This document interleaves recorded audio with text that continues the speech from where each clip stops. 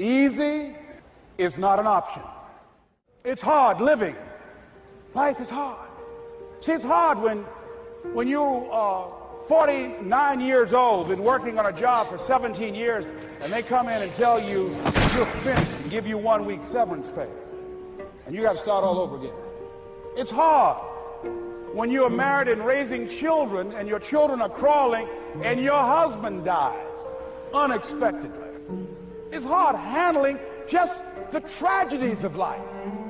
When you're working on something and you put everything you have in it and it doesn't work, you must have faith. After you go through it and you get back and you look at it and you say, oh, now I understand why I needed that lesson. You've got to believe in yourself. You've got to believe